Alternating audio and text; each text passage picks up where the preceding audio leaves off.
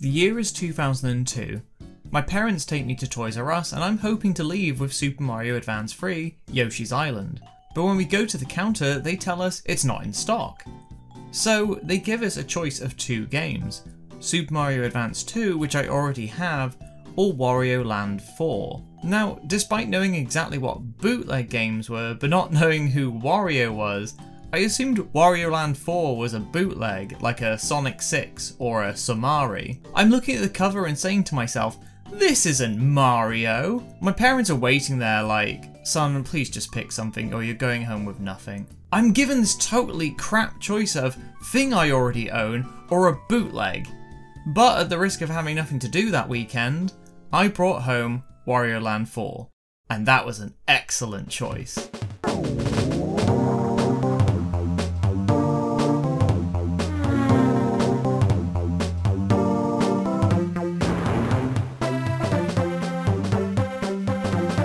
This was my introduction to Wario and the Wario Land series, and I love this game.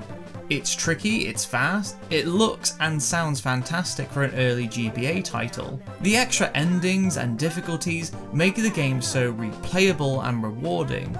I used to take this game everywhere as a kid. I love Wario. Playing this game back then must have like rewired my fucking brain because it made me hate Mario. Don't get me wrong, I think the games are fun, but Wario Land 4 made me realise that I wasn't playing Mario for Mario. Mario, the character, is a completely inoffensive, family-friendly presence in gaming, which is fine, but it also makes him utterly devoid of any personality or lasting interest for me. Wario is a greedy, selfish asshole, and we love him for it. The guy is a breath of fresh, albeit putrid air, which comes across in how different the gameplay is compared to Mario's outings. Wario is practically invincible, enemies and obstacles just bounce right off of him. The guy is relentless, unstoppable, in his pursuit of what he wants. Cold hard cash, baby!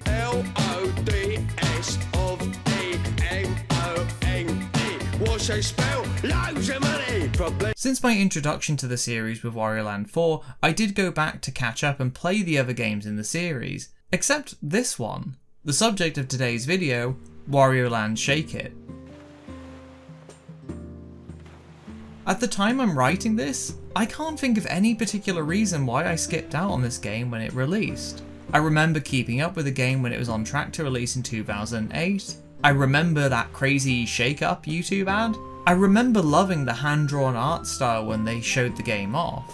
And I wasn't exactly tired of Wii Motion gimmicks at the time. The game received pretty solid reviews across the board, so I'm not exactly sure why this wasn't like a must-have title for me at the time.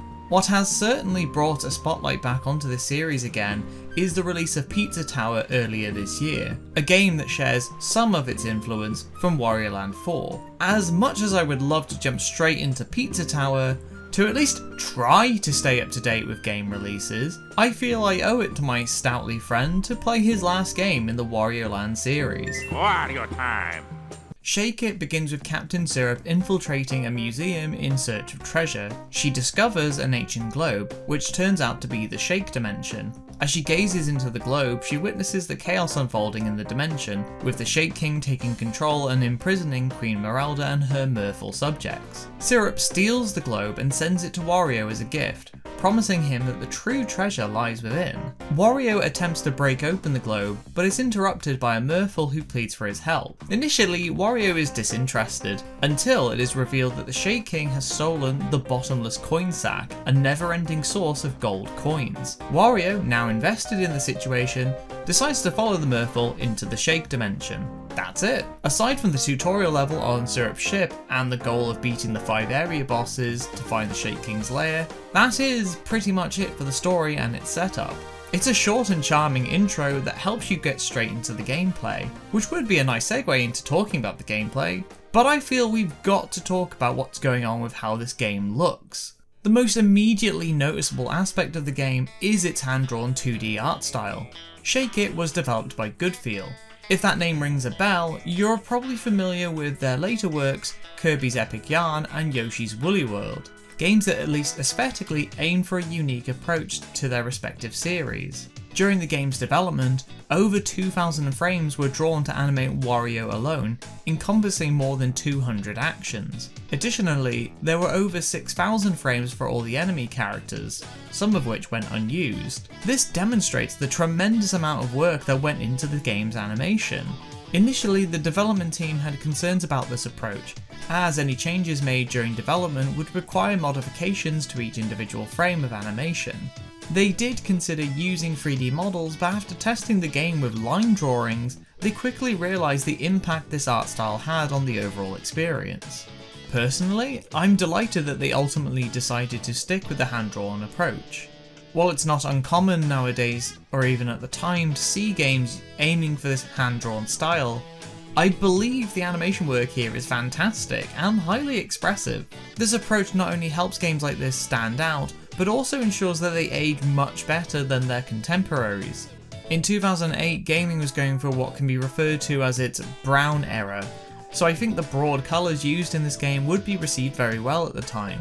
With support from Production IG, who also animated the game's opening and ending sequence, and Kusanagi Inc., who specialise in drawing backgrounds, they were able to pull it off. Just a side note, I did try looking into specific artists and animators from these companies who worked on this game, to see if they had any traits or influences, things that they might share across several projects, but these guys' portfolios are massive.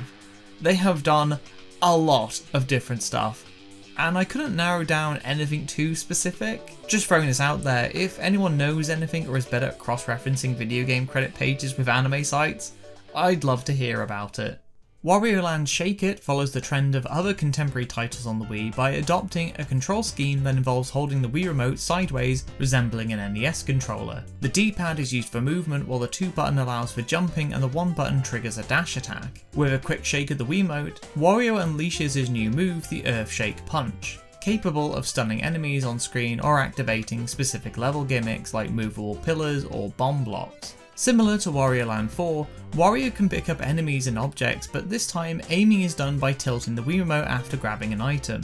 There are numerous contextual actions that can be performed with a shake of the Wii Remote, depending on the player's location or interaction with the environment. For example, you can pick up coin bags and give them a good shake to spill out all the coins within, poles that Wario can spin and jump from with a quick shake of the Wii Remote to build momentum, or various vehicle gimmicks, like this Unibucket. The controls for these actions feel very intuitive, which is a characteristic I've always appreciated about how Nintendo implements motion controls in their games. While there is a fair amount of shaking or waggling of the Wiimote in Wario Land Shake It, I wouldn't say it's excessive. I think it's pretty well balanced in its utilisation of motion controls, enhancing the gameplay experience without becoming too tedious. Borrowing the level design structure of Wario Land 4, players venture through levels in search of treasure, while progressing towards rescuing the captured Murphles at the end.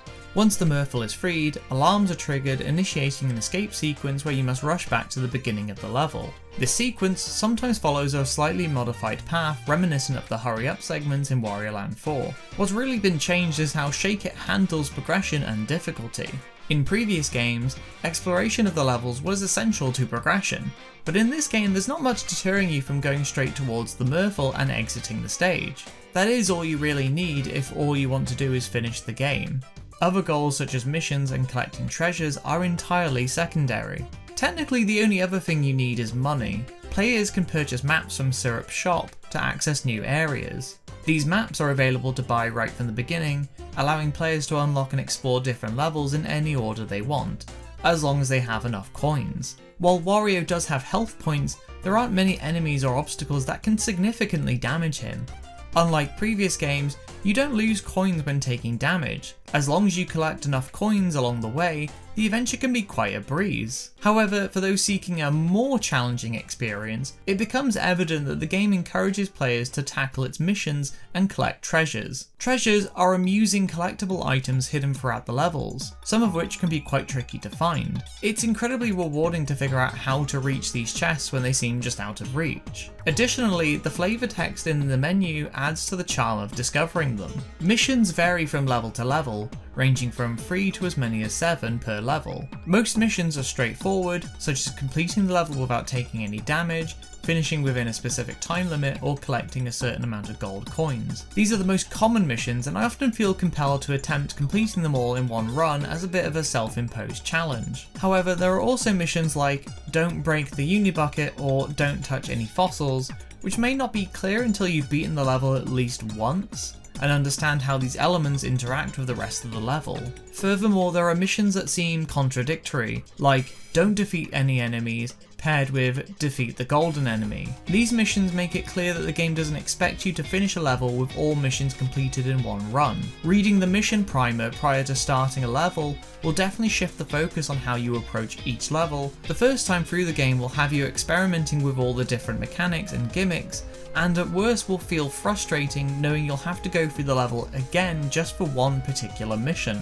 That aspect of the game is probably the least fun you'll have going through it. Another aspect that I'm not particularly fond of is the max Fastosity Dasherators, or maxes, featured in most levels. The first few times I used them, I definitely felt they were exhilarating and fun, but in terms of long-running level gimmicks, I feel that it restricts the player by dictating where the fast portion of the level is. It can be frustrating when you're on a section that requires the speed power-up to break through barriers, and one wrong move, or run all the way back to the Dasherator to get the speed boost again. In comparison, I believe the dash move in Wario Land 4 was far superior as it gave players more control over the pace of the levels themselves. I believe it would have been far more fun for players to look at the level design and figure it out for themselves, to figure out how it can be used effectively to build up their speed. This kind of design is littered in other parts of the game, so I don't understand why they just lumped a giant red machine in the level that might as well say, go fast here. Transformations, Wario's take on power-ups, I feel were underutilized in this entry, which is a shame because I feel are a big part of the series' identity. Mario, or most video game characters in general, collect an item that gives them a power that they control for a finite amount of time or until they take damage and lose it. They usually serve as a moment of empowerment for the player. In contrast, transformations, I would argue, have more in common with status ailments from RPGs. It's a status that's inflicted on the player that is usually meant to hinder rather than help, but true to Wario's character, the player can usually take advantage of it.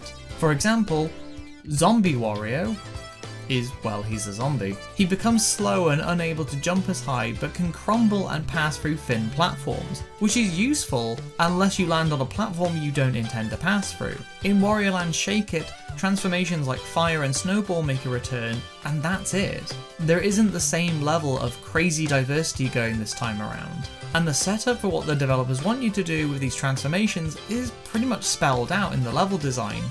Trigger this transformation, run there, jump here, open this block, etc. I can't really mark Shake It down for this.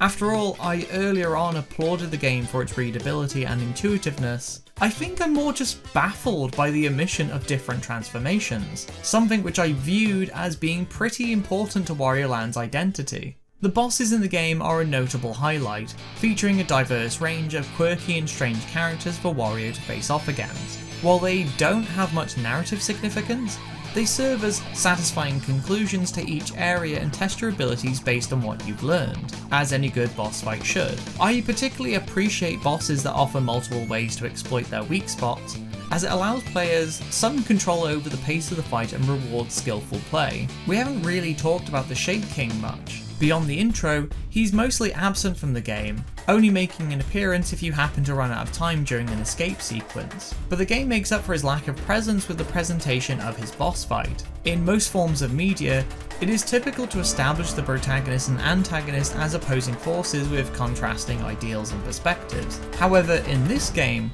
we have two characters driven by their insatiable greed, both desiring the magical bag. Not only do they share this common goal, but they also exhibit eerily similar movesets and motives. Wario is basically fighting himself. It's pretty hilarious. In any other scenario, these two would be best buds. This unique portrayal adds an interesting dynamic to the story. By foregoing the traditional hero-villain dynamic altogether, we instead get a throwdown to see who can be the greediest piece of shit.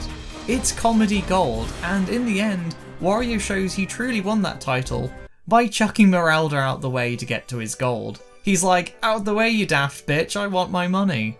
At the end, there's even a fun twist that conveys to the player the moral lesson that being a greedy piece of shit isn't going to get you anywhere unless you're smart about it, as he's outwitted by Syrup. Overall, I think the game is pretty solid. Considering the developers at Goodfeel hadn't worked on Wario Land before, they took a lot of the right inspirations and lessons from prior Wario Land entries and made something accessible for newcomers, but took their own approach on how to implement challenge for those wanting it. After the credits, a text prompt appears informing you that Murphles will now provide hints about levels containing secret maps. These maps unlock more challenging levels.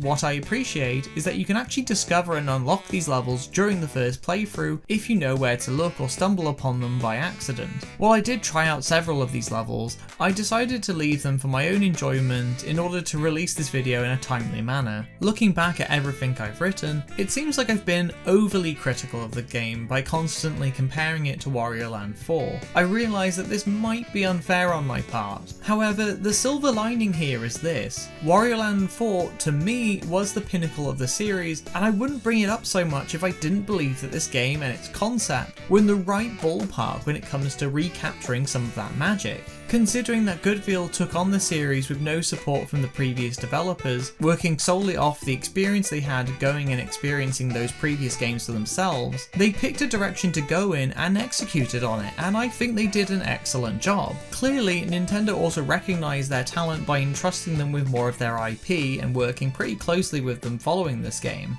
It's been 15 years since Wario Land Shake It, and while Wario himself is still around in various other games, I feel his appearance in this series, that he stole from Mario by the way, is unmatched. I think the Wario Land series is well past due another entry.